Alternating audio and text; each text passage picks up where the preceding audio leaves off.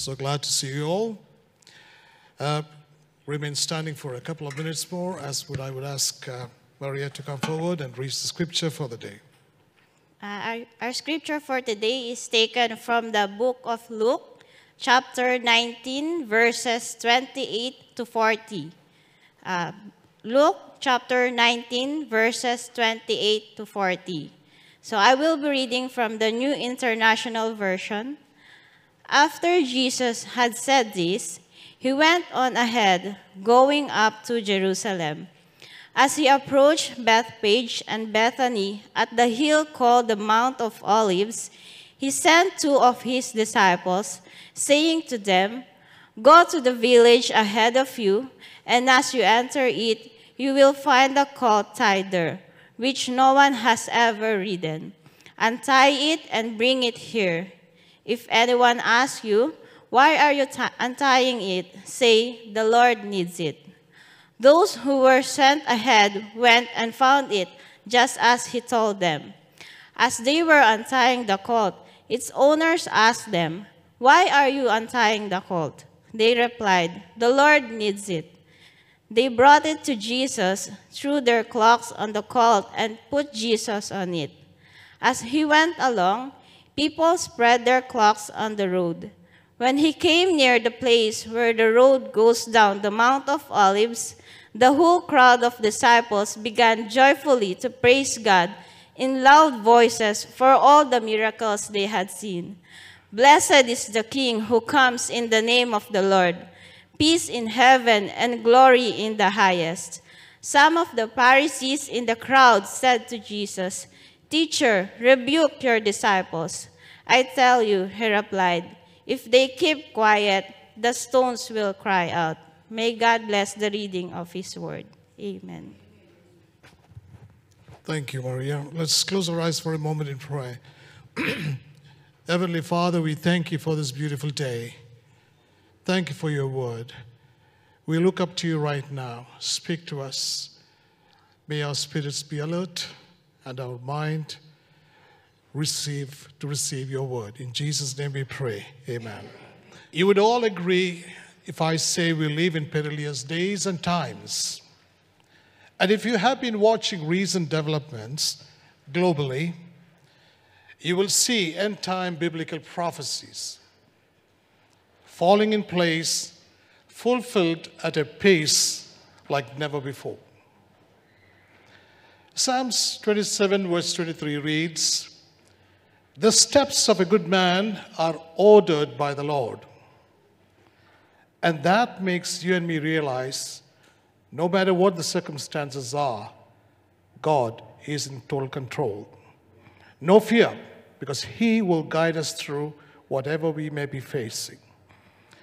In the scriptures we read, we see Old Testament prophecies unfolding as Jesus walks right into each one of them, walking into the city of Jerusalem, fulfilling his divine plan and purpose the last days that he was on this earth. Quite a reminder that me and you, God has a plan and a purpose for each and every one of us. And if we follow that path in reverence and submission, we would see his name glorified. So I turn to the introduction of the scriptures that we just read. The road to Calvary was a difficult one. A Sunday like this, and Jesus is entering Jerusalem. He distinctly knew what lay ahead. And on his last day, last leg of his earthly journey, he was probably going through every detail that he was going to face. And as he entered Jerusalem, crowds were waving palm branches, cheering. One could sense great anticipation. And if you were a visitor in that city, unfamiliar with the story of Jesus, you would probably be wondering what's happening. take a closer look as we see some of the Old Testament prophecies unfolding in this walk of Jesus. So, for the next few minutes, let us take a walk with Jesus as we enter Jerusalem.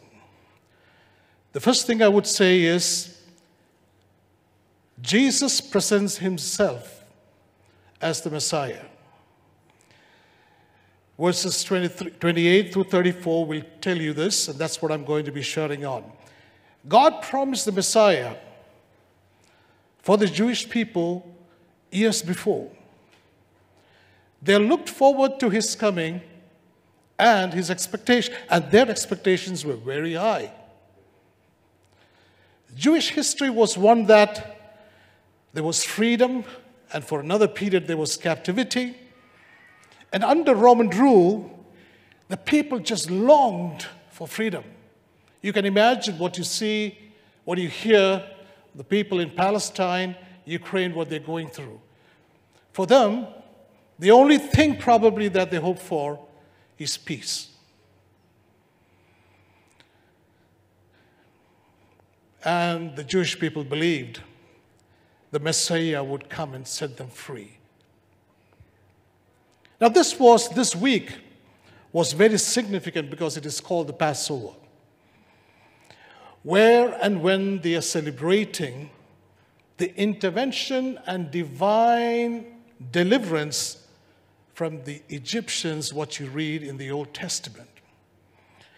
The pilgrims journeyed to this holy city from far and wide, and obviously the fervor and the zeal were at an all-time high. Part of the messianic hope was that God would send them a prophet just like Moses. And so here comes Jesus, widely known for his miracles, for his teachings, walking the road to Jerusalem with his disciples and a crowd that was following him. Obviously, there was a widespread speculation that Jesus is the Messiah. Now remember, Jesus had revealed himself to his disciples that he is the Messiah, he was the Messiah. Now as he prepares to enter into Jerusalem, he approaches Jerusalem from the Mount of Olives, 28 through 29. As it reads, after Jesus had said this, he went on ahead, going up to Jerusalem, and as he approached Bethpage and Bethany at the hill called the Mount of Olives. The Mount of Olives is more than just a geographical marker having messianic implications. Ezekiel prophesies to the Jewish exiles held in captive. You will read that in Ezekiel chapter 11 and 23. The glory of the Lord went up from within the city and stopped above the mountain east of it. This was the Mount of Olives. It marked the departure of God's glory from Jerusalem because of the sin of the nation. And in Ezekiel chapter 43, verse 1, you will read that the glory of the Lord returns to Jerusalem from the east, implying that God's glory would, not yet, but would pre-enter Jerusalem from the direction of the Mount of Olives. The Messiah, Jesus, begins entry into Jerusalem from the east. So here he is walking into Jerusalem from the east, from the Mount of Olives. And he was intentionally, deliberately presenting himself as the Messiah, and thereby fulfilling an Old Testament prophecy. No words, just a walk. Sometimes you got to see men of God, women of God just walk. If you remember, there was an old-time preacher called Schambach. Anybody heard of Schambach? He once in his message, he said, He used to hide behind a bush just to see his university lecturer just walk by. And he said, just to watch him walk, there was something about him with the glory of the Lord in this man. And then what happened here was that in Luke chapter 19 and verse 30, he sends for the fastened colt. And the colt was right there, and nobody had ever ridden. If you just read the scriptures, you will understand. So what does a fastened colt have to do with the Messiah?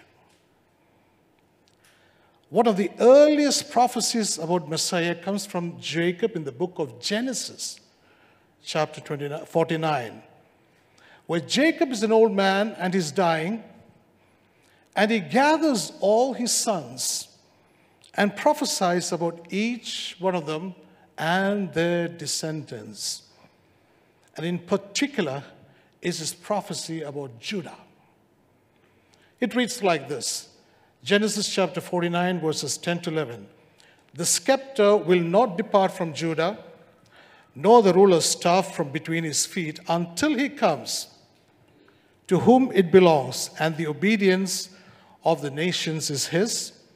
He will tether his donkey to a vine, his colt to the choicest branch. He will wash the garments in wine, his robes the blood of grapes. For the Jewish and for those steeped in the Old Testament, the fastened colt is just another prophecy that is being fulfilled.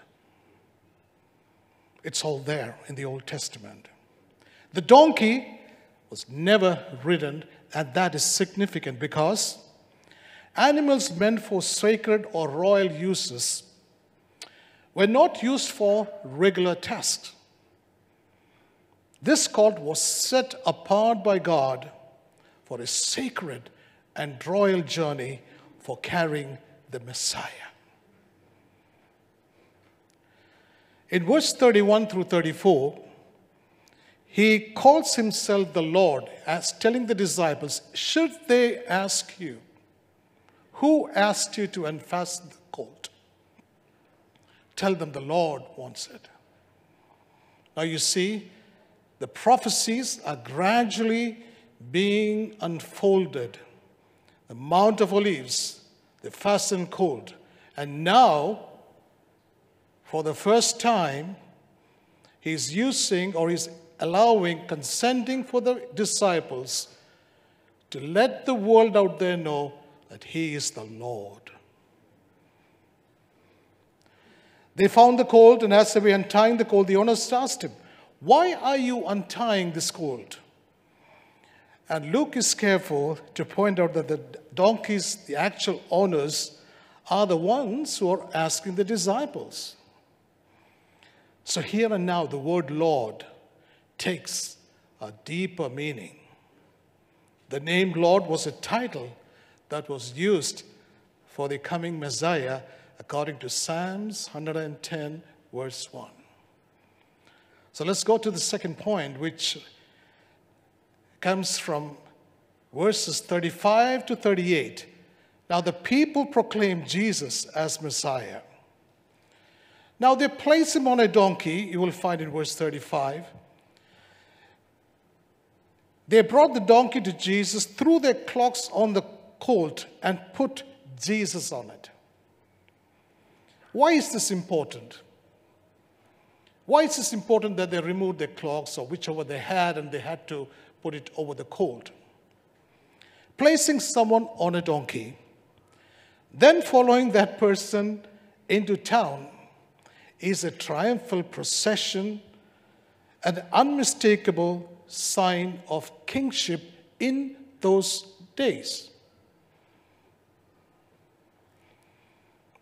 1 Kings chapter 1, 38 to 40.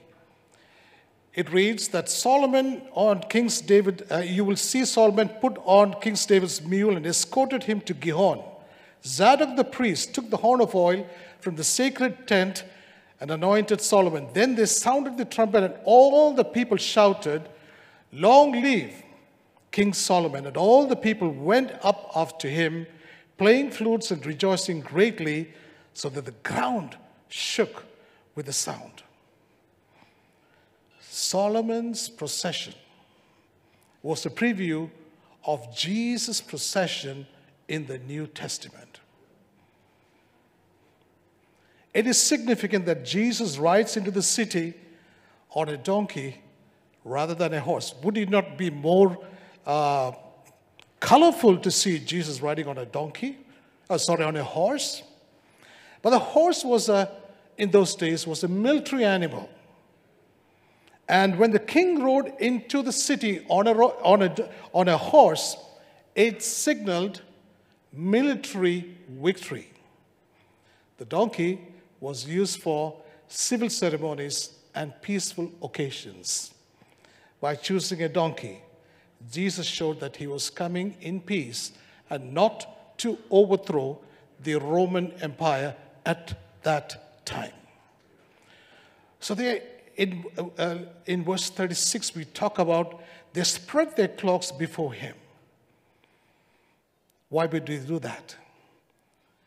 And other gospels talk about the waving of the palm branches too, which is not in the Gospel of Luke. The significance of waving those branches is this, that they were symbols of victory. The people thinking Jesus was coming to save them from the Roman regime. That's why they decided to wave this branch and receive him as royalty, as king. They were under the impression that he's just going to come into the city and grab the power from the Roman Empire and set the people free. Why? That's what they were longing for. Now, spreading of the cloaks were a sign of respect and submission to the king. In 2 Kings chapter 9 and 13, verse 13, you will read, when Elijah the prophet anointed Jehu as king, the people took their cloaks and spread them under him. Then they blew the trumpet and shouted, Jehu is king. And here they are. Here they are doing the same thing, putting the cloaks on the colt, having Jesus sit on it, and following him into the city. In verses 37 through 38, you will find they shout his praises. Now, they proclaim Jesus is the Messiah by shouting his praises. And I'll read the verses. When he came near the place where the road goes down the Mount of Olives, the whole crowd of disciples began joyfully to praise God in loud voices for all the miracles they had seen, saying, Blessed is the King who comes in the name of the Lord, peace in heaven and glory in the highest. The people, they are now rejoicing, they are happy, they are joyful to receive the Messiah, thinking that he's come to take the power over from the Roman Empire. You must have missed the word, or I did at first. The last line in verse 38 reads, peace in heaven and glory in the highest. If you recall, for Christmas, when Christ was born, it was glory to God in the highest, and on earth, peace to all men, on whom his favor rests. But here what we read is this: the people's declaration at the entry into Jerusalem says, peace in heaven and glory in the highest. Friends, the sacrificial death of Jesus on the cross brought peace in heaven between God and man. He was born in a manger to bring peace for all men, and he went to the cross. He died, he was buried, but he rose again, making peace in heaven. Just so that you and me have eternity to look forward to. Point number 3, Jesus accepts the praise of him as the Messiah, verses 39 to 40. Now, the revealing that Jesus is the Messiah is unfolding prophecy by prophecy, and this would be one where when the people shouted praises to him, we find in verse 39, the Pharisees objects to the people's praise of Jesus. Obviously, not everyone was happy about Jesus' triumphal entry into Jerusalem. Some of the Pharisees in the crowd said to Jesus, "Teacher, rebuke your disciples." You see, who are the people who are now complaining and instructing the disciples and others? So Jesus, shh, shh, shh, shh. Who are they? Pharisees. Why? They got it. They are seeing it. They see Jesus coming into the city from the east. They see him riding on a donkey as the people wave their palm branches and lay their cloaks on the road before him. They heard the people praising God and proclaiming Jesus as king just as he passed by the Mount of Olives. They understood what was happening. Before their very eyes, they saw the Old Testament prophecies unfolding one at a time. And so they tell Jesus, "Teacher, rebuke your disciples, tell them to stop." But guess what Jesus says in verse 40? "I tell you, if they keep quiet, the stones will cry out." Such a clear affirmation that Jesus accepted the people's praise of him as the Messiah. The people know, they are getting to realize this is the Messiah. Jesus is publicly acknowledging that he is the Lord, he is the Messiah. It is impossible for the disciples to keep quiet. Why? The Messiah is here and now. How can they not rejoice? So here is the story unfolding in these few scriptures. And I ask myself, what has this got to do with me? And I would say the first thing would be to believe in Jesus the Messiah. You know, just before we came over here, we were sitting inside and praying. And the dear sister over here, I don't know her name, she was praying that this being a very special day, that we would have many people come in who do not know Jesus. That this would be a day when they will hear about Jesus, receive them as their Messiah.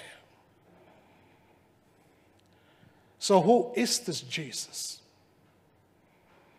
Why does his name ring a bell in the Old Testament and in the New Testament? Why would his name ring a bell all across the globe? Why do people worship him as the Lord and King? Why did our forefathers worship him? Why did our parents worship him? Why are you and me sitting here to worship him? Simple. The Bible says in Philippians chapter 2, verses 7 through 11, "Therefore, God exalted him to the highest place and gave him that name that is above every name, that at the name of Jesus, at the name of Jesus, every knee should bow.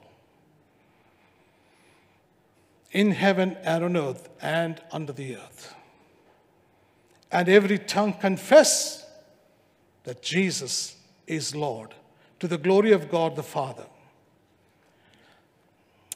On that Sunday, the people proclaimed on the streets of Jerusalem, What did they proclaim?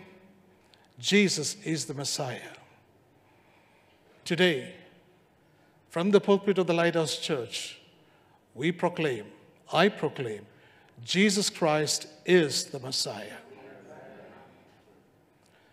And I would continue by saying, Acts chapter 16, verse 31 reads, believe on the Lord Jesus Christ and you will be saved. Believe on him and you will be saved.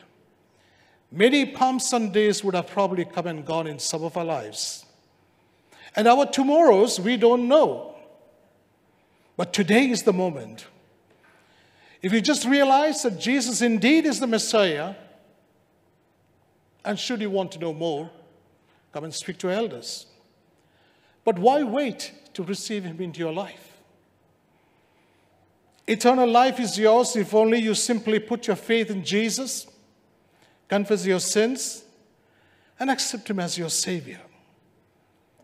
Let me tell you, my friends, the Bible says, taste and see the Lord is good. You must be going through a situation, you may be. Well, let me tell you something. I have tasted him and I've known him.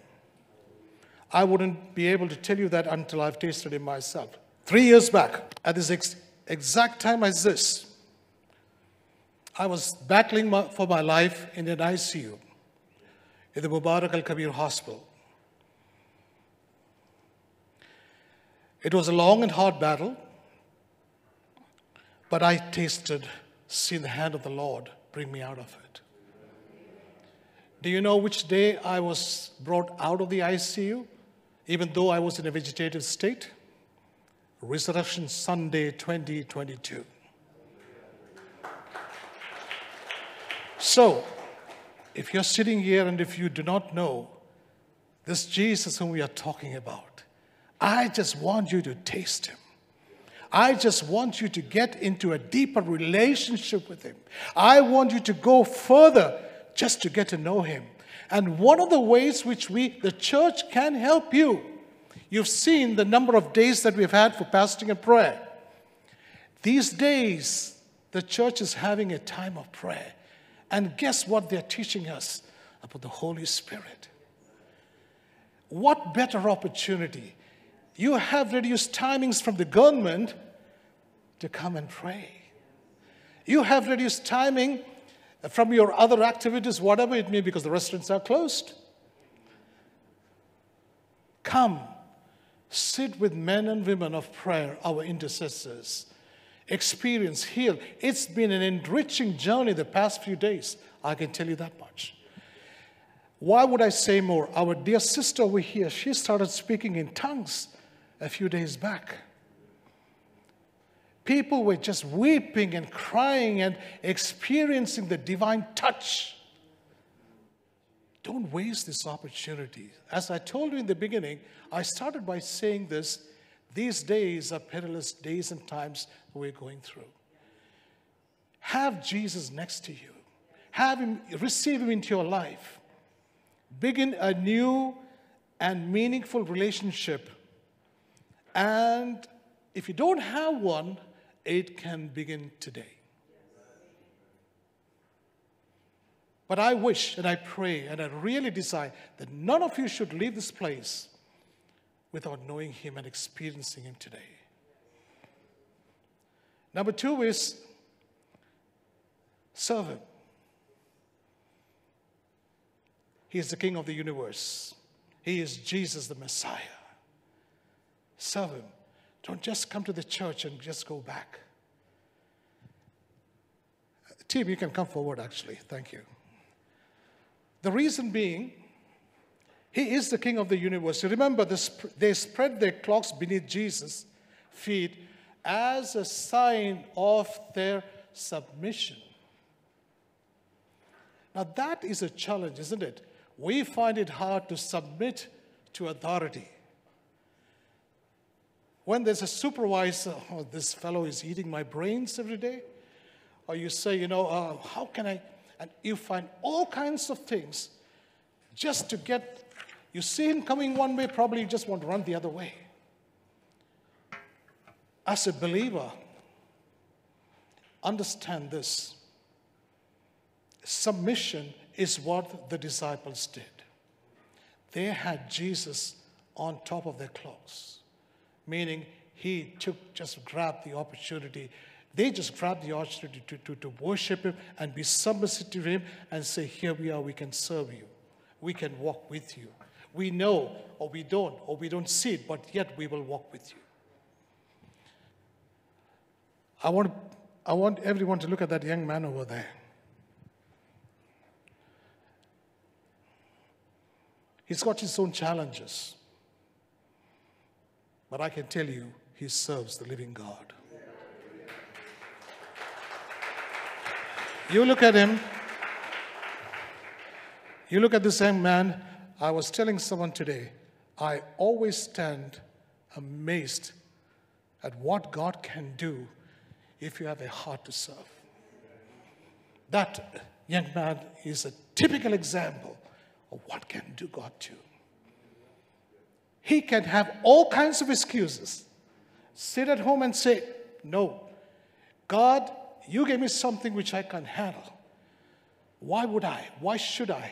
How can I? 150 excuses. But the passion, the submissiveness, saying, Lord, here I am here to serve you. No matter what happens, no matter what comes, no matter I do not even see my future, but here I am. Right now, this moment, today, now, I'm here for you. When Jesus returns, he won't be riding a donkey in peace. I can tell you that much. He will be riding a white horse of victory as he comes into battle to defeat the evil one. You want to stay back, relax, be bench warmers in the church? Go ahead.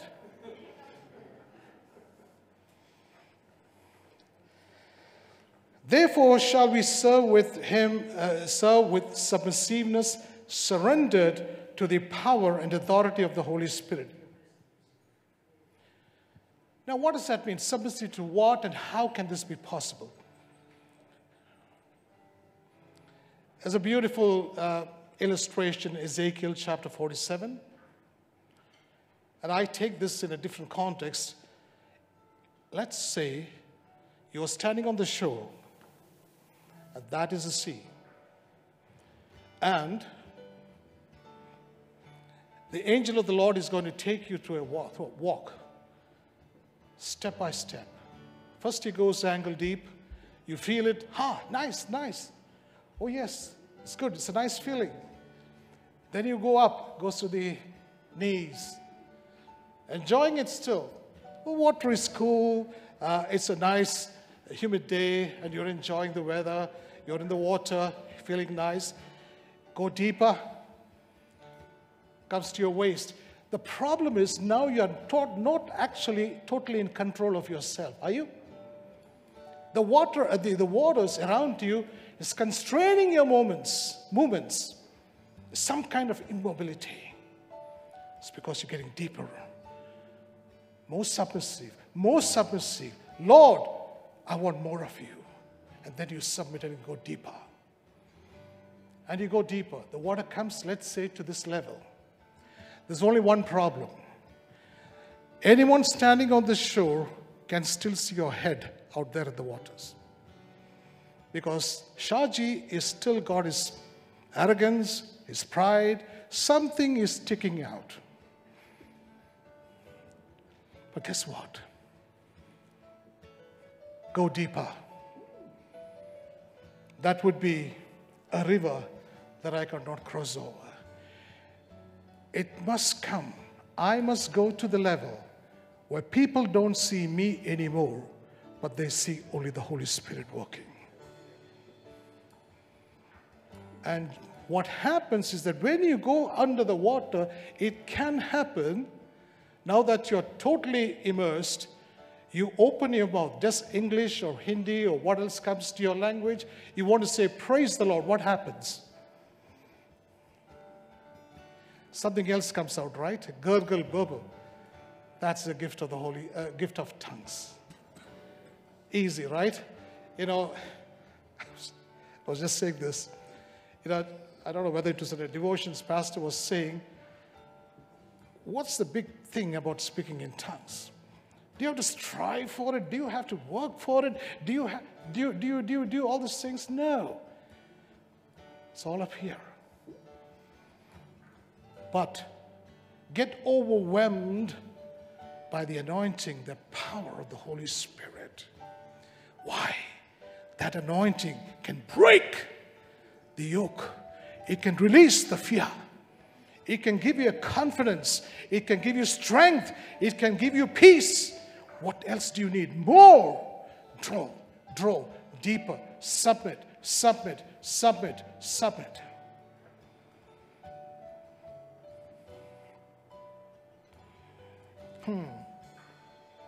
Hallelujah. Would you like to be immersed in the authority of the Word and the Spirit? Let's stand up. You know, my friends, if you have the desire, the Lord can fill you today.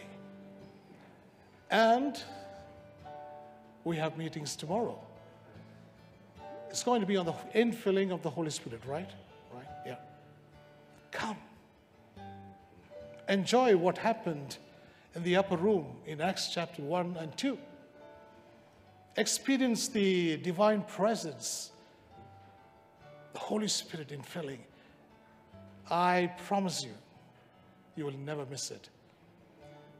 Just a note on that, I would say probably I'm in 1 in a million who received the experience just as in Acts chapter 2. I heard and I received it. I go to my last point with which I'll close. Proclaim the praises of Jesus the Messiah. Why? Because he is the eternal Son of God. I tell you, Jesus said, if they, that means you and me, keep quiet, the stones will cry out. Can the stones cry out? Why do you have to make these bricks cry out? When God has given you a voice. Sidhu will tell you, when I was in the hospital in 2021, I had one pipe or tube, you say, right, going through my nose, another one through my mouth, another one through my throat. And I greatly decided saying, I just want to say Jesus. I couldn't. I wanted to lift one finger, one finger. I couldn't. I wanted to just lift my hands and say, thank you, God. I couldn't. God was teaching me to surrender, to be submissive. The healing came in good time. Why? Because I did receive him into my life. He is my God. Remember the song which we sang, Jehovah Jireh? So the keyboard plays something, please. So I did. But I don't want to be in that state, and I pray that none of you will be in that state. So my point is this: when you have the breath of God in your life, say, hallelujah! What can stop you? What can stop you from raising your hands? Do you know why I raise my hands? Do you know what it feels like to raise hands and praise God? You got to be in my position, then you will realize. You want to say out loud, thank you, Jesus, praise the Lord, Lord, I glorify you, I give you all the praise, I give you all the honor. You want to see? Don't let God take you to that valley. He has given you strength in your hands. You are here because he has sustained you. He is your provider. He is your Jehovah Jireh, and you are here. And if you cannot raise your hands, God will make these bricks shout.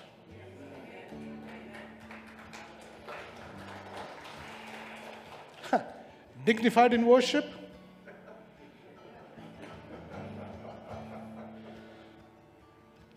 David, his wife, by the way, he was not even a leader. David was a king. And he started dancing in the presence of God.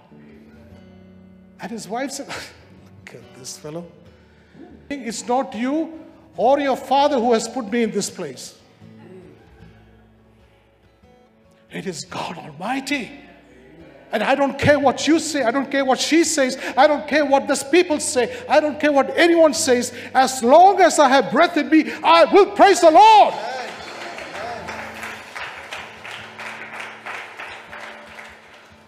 This person sitting next to you will not be there in your time of need. But Jesus will be there.